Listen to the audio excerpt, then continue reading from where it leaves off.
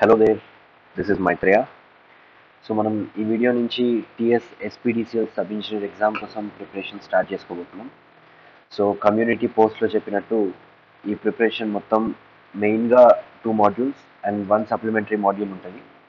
First మాడ్యూల్లో గతంలో జరిగిన 3 sub engineer recruitment exams Telangana వచ్చినప్పటి నుంచి 2014 నుంచి 18 వరకు మొత్తం 3 ఎగ్జామ్స్ జరిగినాయి. వాటికి సంబంధించిన పేపర్స్ని వెనుక కొద్దాం. ఫస్ట్ NPDCL 2018, ట్రాన్స్కో 2017, తర్వాత SPDCL 2015 పేపర్స్ని సాల్వ్ చేద్దాం. అండ్ ఈ సొల్యూషన్స్ కూడా ప్రతి ఒక్క క్వశ్చన్లో ఒక కీ కాన్సెప్ట్ తీసుకొని ఒక కీ వర్డ్ తీసుకొని దాని చుట్టూ కాన్సెప్ట్ని బిల్డ్ చేయడానికి ట్రై చేద్దాం. And you will be surprise to see 2018 TSNPDCL question paper complete అయ్యే టైంకి మనం ఏవైతే కాన్సెప్ట్స్ని డెవలప్ చేసుకుని ఉంటామో బ్యాక్ ఇన్ టైమ్ 2017కి పోయి TS ట్రాన్స్కో పేపర్ సాల్వ్ చేసినప్పుడు you will be seriously surprised to see how similar the concepts and questions are. And ఈ type of preparation పైన మీకు ఒకవేళ ఏదైనా డౌట్స్ ఉంటాయి అంటే దిస్ టైప్ ఆఫ్ స్ట్రాటజీ పైన, let me tell you something. This is the strategy that I have used back in 2018 in order to get into TSNPDCL, and it's been 3.5 years for me working here. So ఇప్పుడు 2022లో జరిగే TSSPDCL ఎగ్జామ్లో కూడా the same strategy would work. You can trust me on this. So ఈ వీడియోలో మనము TSNPDCL 2018 question పేపర్లో first క్వశ్చన్ని తీసుకుంటున్నాం. And each video is going to be dealing with only 1 question. Video పెద్దగా ఉండదు, ఇది ఫస్ట్ వీడియో కాబట్టి starting 2 minutes introduction and all will be like this. Next video నుంచి విత్ ఇన్ 5 minutes ఒక్కొక్క video complete అయిపోతుంది, so that చిన్న వీడియోలు చూసిన ఫీలింగ్ మీకు వస్తుంది కాబట్టి. So the first question is the rate of rise of restriking voltage of a circuit breaker depends upon, followed by 4 options, and the correct option is option D, that is the inductance and capacitance of the system. So ee type of question ni answer cheyali ante there are 2 approaches. One is finding the answer by using the concept, second is remembering the answer from the questions. So sub engineer recruitment test lo SPDCL 2015 వదిలిపెట్టి మిగతా 2 recruitments 2017 Transco and 2018 NPDCL పేపర్స్లో వచ్చిన క్వశ్చన్లు RK Rajput, Honda and JB Gupta క్వశ్చన్స్లో నుంచి option 2 options దిగినాయి. So ఈ 3 బుక్స్లో ఉన్న multiple choice క్వశ్చన్స్ని మీరు మగప్ చేసినా కూడా ఈ క్వశ్చన్కి ఆన్సర్ ఆప్షన్ డి అని చెప్పి గుర్తుపట్టేయచ్చు. బట్ SPDCL 2015 పేపర్లో this is not the case. Osmania university prepare చేసే క్వశ్చన్ పేపర్స్ అన్ని కొంచెం వేరే ఉంటాయి. ఆ క్వశ్చన్లకు ఆన్సర్ కావాలి అని అంటే ఏదో బుక్లో చదివితే రాదు, కాన్సెప్ట్ని డెవలప్ చేసుకొని కాన్సెప్ట్ నుంచి ఆన్సర్ని ఎక్స్ట్రాక్ట్ చేయాలి. సో ఈ క్వశ్చన్కి ఆన్సర్ కాన్సెప్చువల్గా డెవలప్ చేయడానికి ట్రై చేద్దాం. So in this question the rate of rise of రీస్ట్రైకింగ్ voltage of a circuit breaker depends upon, ఇక్కడ keywords are the circuit breaker and రీస్ట్రైకింగ్ voltage. So circuit బ్రేకర్లో multiple concepts ఉంటాయి like construction, types of circuit breakers and all. So ఈ particular క్వశ్చన్కి answer వెతకాలి అని అంటే we should go around రీస్ట్రైకింగ్ voltage. రీస్ట్రైకింగ్ voltage అన్న keyword చుట్టూతా మన కాన్సెప్ట్ని బిల్డప్ చేసుకుంటే ఈ ప్రజెంట్ క్వశ్చన్కి ఆన్సర్ని డెవలప్ చేయొచ్చు. So what is the రీస్ట్రైకింగ్ voltage? So రీస్ట్రైకింగ్ voltage అంటే ఏంటి అన్నది తెలుసుకోవడం కంటే ముందు ఒక ట్రాన్స్మిషన్ సిస్టంలో సర్క్యూట్ బ్రేకర్ లొకేషన్ అండ్ దానికి సంబంధించిన ఈక్వలెంట్ సర్క్యూట్ ఎట్లుంటుందో తెలుసుకోవాలి. సో ఇది నా ట్రాన్స్మిషన్ లైన్ అనుకుందాం. ట్రాన్స్మిషన్ లైన్లో రెసిస్టెన్స్ ఉంటుంది, ఇండక్టెన్స్ ఉంటుంది, కెపాసిటెన్స్ అండ్ కండక్టెన్స్ కూడా ఉంటుంది. For the time being let us say we are only considering inductance. And ఈ లైన్ని ప్రొటెక్ట్ చేయడానికి మనం ఒక సర్క్యూట్ బ్రేకర్ పెట్టినాం and circuit breaker here will be represented with a capacitor. ఎందుకంటే సర్క్యూట్ బ్రేకర్ కాంటాక్ట్స్ ఓపెన్ చేసిన తర్వాత it would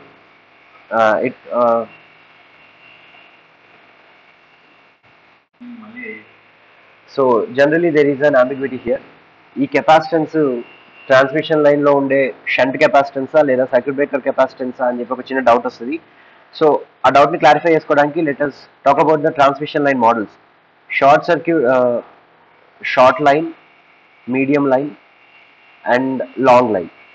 so circuit breaker placement అన్నది షార్ట్ లైన్లో కూడా జరుగుతుంది, మీడియం లైన్లో కూడా జరుగుతుంది, లాంగ్ లైన్లో కూడా జరుగుతుంది. So for the time being మనం అనాలిసిస్ చేసేటప్పుడు షార్ట్ ట్రాన్స్మిషన్ లైన్లో కెపాసిటెన్స్ని కన్సిడర్ చేయము.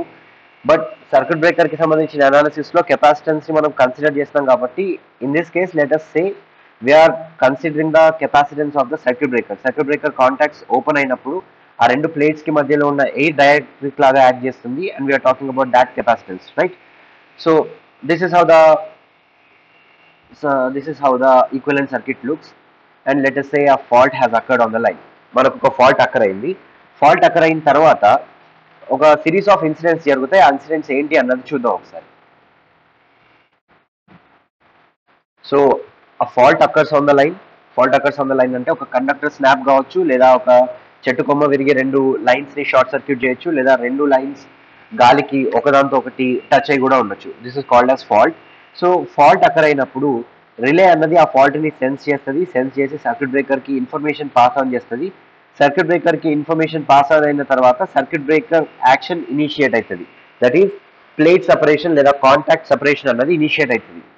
సో సర్క్యూట్ బ్రేకర్ క్లోజ్ ఉన్నప్పుడు సిస్టమ్ స్విచ్ అన్నది క్లోజ్ ఉన్నట్టుగానే కాబట్టి దానిలో నుంచి ఒక కరెంట్ ఫ్లో అవుతూ ఉంటుంది.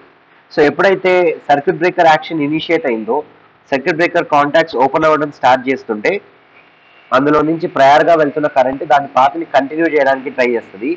అండ్ సర్క్యూట్ బ్రేకర్ కాంటాక్ట్స్ కి అక్రాస్ గా కాంటాక్ట్ రెసిస్టెన్స్ అన్నది ఉంటుంది. సో ఆ కాంటాక్ట్ రెసిస్టెన్స్ వల్ల అక్కడ ఒక హీట్ డెవలప్మెంట్ జరుగుతుంది. ఆ హీట్ కారణంగా ఈ సపరేషన్ జరుగుతున్నప్పుడు ఆ మధ్యలో ఉన్న ఎయిర్ అన్నది అయనైజ్ అవుతుంది హీట్ కారణంగా. సో అయనైజ్ అయిన ఎయిర్ ఒక కండక్టింగ్ పాత్ ని క్రియేట్ చేస్తుంది కాబట్టి ఈ కరెంట్ దాని పాత్ ని కంటిన్యూ చేయడానికి ట్రై చేస్తుంది. And hence we observe A arc. ఈ సిచ్యువేషన్ లో ఒక ఆర్క్ ని మనం చూడడం జరుగుతుంది. అండ్ యూజువలీ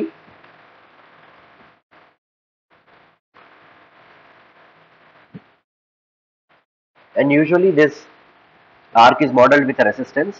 అండ్ ఈ ఆర్క్ ని ఒకవేళ మనం ఇంటరప్ట్ చేయాలి అనుకుంటే ఆర్క్ కి సంబంధించిన రెసిస్టెన్స్ ని పెంచితే ఒక క్రిటికల్ వాల్యూ ఆఫ్ రెసిస్టెన్స్ తర్వాత రెసిస్టెన్స్ ఎక్కువైన కారణంగా కరెంట్ అన్నది దాని పాత్ ని కంప్లీట్ చేయలేదు. సో కాబట్టి మనం అక్కడ ఆర్క్ ఎక్స్టెన్షన్ ని అచీవ్ చేస్తాం. సో ఆర్క్ ఎక్స్టెన్షన్ ని అచీవ్ చేయాలి అని అంటే వి usually go for zero current arc extension. Zero current arc extension అంటే మన ఏసీ వేవ్ ఫామ్ ని మనం చూస్తే each AC wave form would cross the zero point twice in it's full cycle, right? So ఎప్పుడైతే ఇది జీరోని క్రాస్ చేసే ఈ instant ఉందో ఈ ఇన్స్టెంట్ దగ్గర మనం సర్క్యూట్ బ్రేకర్ లో వచ్చిన ఆర్క్ ని ఇంటరప్ట్ చేయడానికి ట్రై చేస్తాం. So here we need to understand certain terminology. So the first term of interest is arc voltage. Arc voltage అంటే ఆర్క్ ఇనిషియేట్ అయిన తర్వాత ఆర్క్ ఫ్లో అవుతున్నప్పుడు, అంటే ఆర్కింగ్ అన్నది జరుగుతున్నప్పుడు సర్క్యూట్ బ్రేకర్ టర్మినల్స్ కి అక్రాస్ గా ఏదైతే వోల్టేజ్ కనిపిస్తుందో దాన్ని మనం ఆర్క్ వోల్టేజ్ అంటాం. అండ్ ఆర్క్ ని మనం ఇంటరప్ట్ జీరో కరెంట్ దగ్గర చేసినప్పుడు ఒక వోల్టేజ్ అన్నది అక్కడ అపియర్ అవుతుంది. That the magnitude of that voltage would come next. So ఆ వోల్టేజ్ ని మనము రీస్ట్రైకింగ్ వోల్టేజ్ అంటాము. And it will be transient in nature. అంటే ఒక మొమెంటరీ వోల్టేజ్ స్పైక్ ఉంటుంది అక్కడ. ఆ స్పైక్ ఎందుకు వస్తుంది అన్నది చూద్దాం. సో దాన్ని మనం రీస్ట్రైకింగ్ వోల్టేజ్ అంటాం. And normal supply frequency, power frequency 50 hertz దగ్గర నుంచి ఏదైతే వోల్టేజ్ ఇంతకుముందు నుంచి ఉందో దాన్ని మనము రికవరీ వోల్టేజ్ అంటాం. And we also talk about something called us prospective voltage. Prospective voltage అంటే ఫ్యూచర్ లో ఈ వోల్టేజ్ రావచ్చు అని చెప్పి మనం క్యాలిక్యులేషన్స్ చేసుకుంటాము. ప్రాక్టికల్ గా ఈ క్యాలిక్యులేటెడ్ వాల్యూ అన్నది చెక్అవుట్ అవుతుంది. సో ఈ ప్రాస్పెక్టివ్ వోల్టేజ్ కి సంబంధించిన డెరివేషనే మనకు రీస్ట్రైకింగ్ వోల్టేజ్ ని గురించిన ఇన్ఫర్మేషన్ ఇస్తుంది. సో ప్రాస్పెక్టివ్ వోల్టేజ్ ని ఎట్లా derive చేస్తామనంటే circuit breaker contacts open అయిన తర్వాత షార్ట్ సర్క్యూట్ అక్కర్ అయిన కారణంగా ఇక్కడ మనం ఒక ఎల్సీ ఆసిలేటర్ ని చూస్తాం. అంటే ట్రాన్స్మిషన్ లైన్ అనేది ఒక ఎల్సీ ఆసిలేటర్ ని క్రియేట్ చేస్తుంది. అండ్ ఈ ఎల్సీ ఆసిలేటర్ లో ఏం జరుగుతుంది, ఎనర్జీ అన్నది ఇండక్టర్ కి కెపాసిటర్ కి మధ్యలో ఇంటర్చేంజ్ అవుతా ఉంటుంది. స్టోర్ అయిన ఎనర్జీ, ఇండక్టర్ లో స్టోర్ అయిన ఎనర్జీని మనము హాఫ్ ఎల్ఐ స్క్వేర్ తో చూపిస్తాం. కెపాసిటర్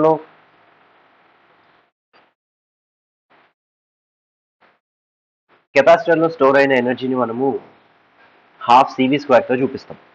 సో ఇక్కడ ఎనర్జీ ఎక్స్చేంజ్ అన్నది ఎల్కి మధ్యలో జరుగుతుంది కాబట్టి ఇండక్టర్ లో స్టోర్ అయిన ఎనర్జీ కెపాసిటర్ లో స్టోర్ అయిన ఎనర్జీ ఇండక్టర్ కి ట్రాన్స్ఫర్ అవుతా ఉంటుంది. సో ఇక్కడ నుంచి చూస్తే మనం మాట్లాడుతున్నది ప్రాస్పెక్టివ్ వోల్టేజ్ గురించి కాబట్టి ఈ వోల్టేజ్ ఎంత ఉంటుంది అని చెప్పి ఫైండ్ అవుట్ చేయాలి మనం.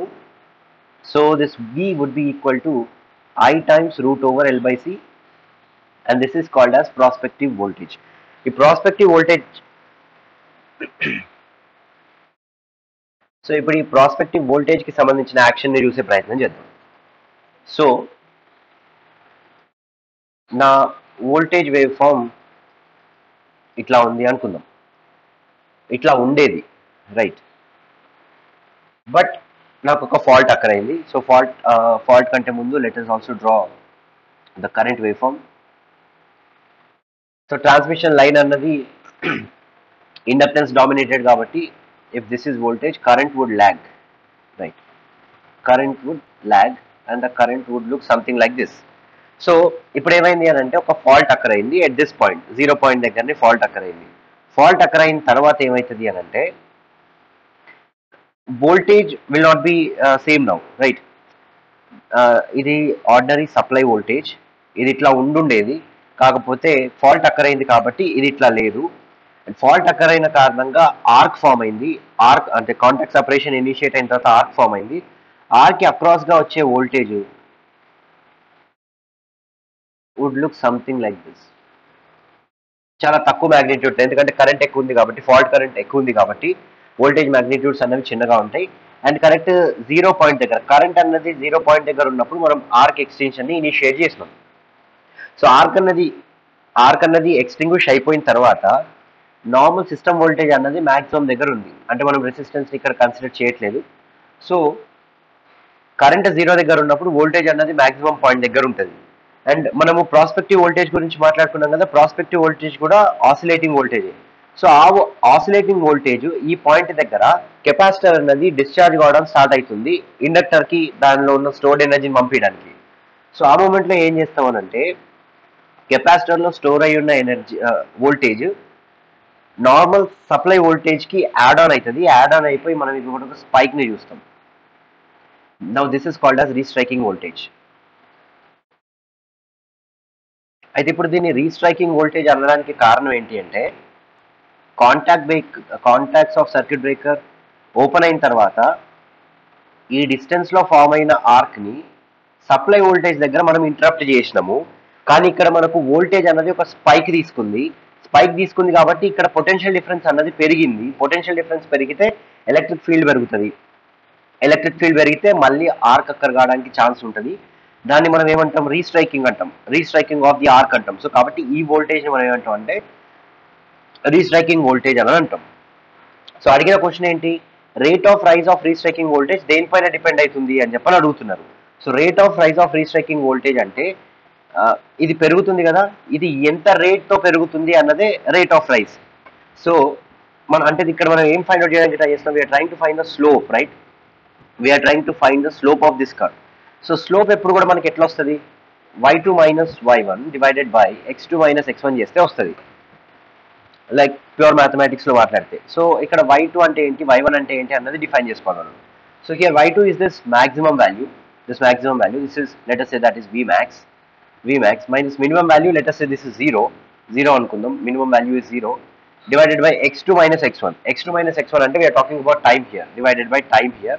సో ఇప్పుడు ఈ టైం ని కనిపెట్టాలి మనం. టైం ని కనిపెట్టాలి అంటే we should again go for this prospective voltage.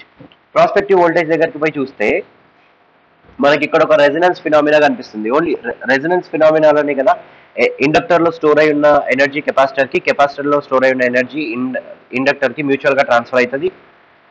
So ఈ ట్రాన్స్ఫర్ లో మనం కొన్ని ఆసిలేషన్స్ చూస్తాం, అండ్ ఆ ఆసిలేషన్స్ కి ఒక న్యాచురల్ ఫ్రీక్వెన్సీ ఉంటుంది అండ్ ఒక న్యాచురల్ టైం పీరియడ్ ఉంటుంది. సో న్యాచురల్ ఫ్రీక్వెన్సీకి formula omega n is equals to 1/√LC, and frequency 1/√LC కాబట్టి time would be inverse. So it is going to be equal to 1/√LC. So ఇక్కడ time place లో √LC పెడతాం.